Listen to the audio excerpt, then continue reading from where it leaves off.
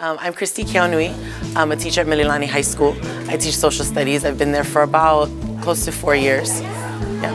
And I have about 20,000 in student loan debt. My name is Jordan McKnight. I work at IAEA High School in SPED FSC. And I have about $90,000 in debt. My name is Danny Asidera and I am a senior at Chaminade University. And about how much debt do you have? I probably have around 20 to 30 grand in debt. Hi, I'm James Lynch Urbaniak, and I'm an Instruction and Professional Development Specialist at HSTA. I was a former educator at Elima Intermediate in Eva Beach, and I taught English Language Arts 7th and 8th grade. I came into teaching with about $50,000 worth of student loan debt. I was lucky enough to take advantage of the Teacher Loan Forgiveness Program, which was one of the things that we covered in tonight's workshop. This was our first workshop that we did on Degrees Not Debt. It's an NEA and HSTA workshop that focuses on opportunities and ways for new educators and current educators, anybody really, to have some of your debt forgiven by learning about some of the federal loan forgiveness programs that are out there.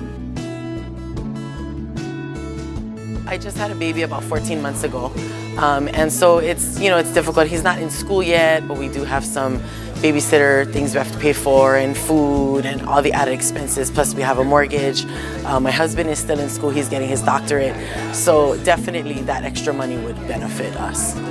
It affects our daily life. Both my husband and I are teachers, so we live with my mother-in-law to help pay it off. We have to budget really closely. It's a lot of budgeting.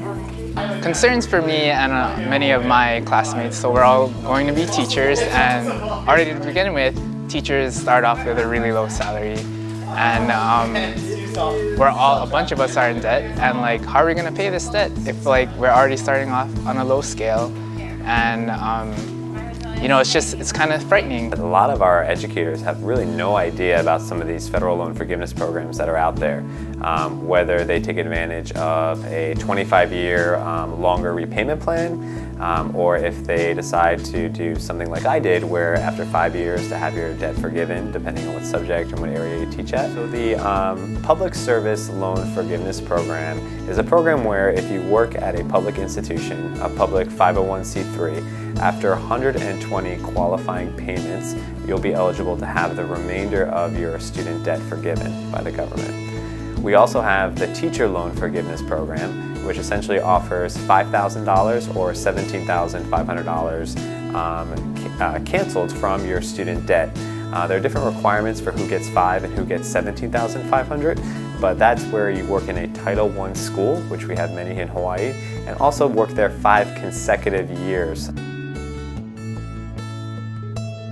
It was awesome. I mean, I learned about different benefits that are out there. I actually didn't know about a lot of the programs. I've heard of the loan forgiveness, but I wasn't sure about some of the other ones. So it was really great in helping just giving more information about the other loans options, the other forgiveness options, and kind of seeing if we qualify for them. It was really great and helpful. Learning about all the different programs tonight really gives me hope, and I think it would put a lot of my classmates' minds at ease, knowing that they have options, especially going into education professions. We had about 30 teachers come in face-to-face, which was great.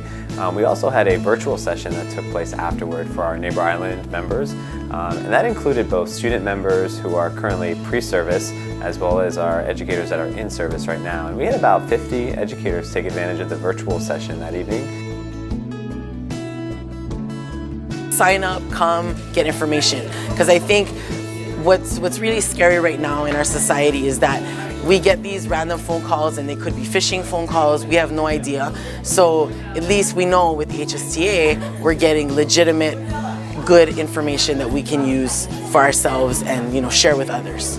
I would definitely recommend all of my classmates to take this workshop and learn about what their options are to kill their student debt. We saw such a tremendous turnout to our events that we're planning lots of face-to-face workshops in the spring on our neighbor islands as well here on Oahu. So we're going to be taking the show on the road. It's a huge interest area, and based off our new membership cards that we received from our early career educators, more than half indicated that student debt is a main issue that they have, and they're looking for the union, HSTA, and NEA to kind of help with dealing with that debt issue.